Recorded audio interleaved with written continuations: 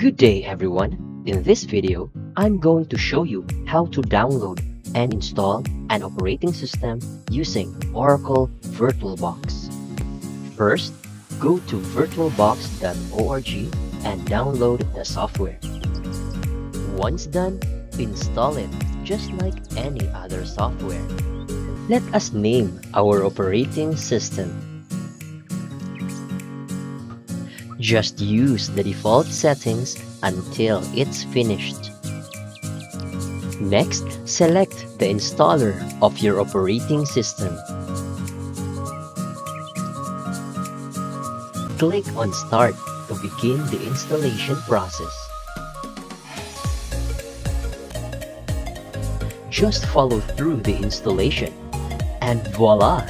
You have successfully installed an operating system using Oracle VirtualBox.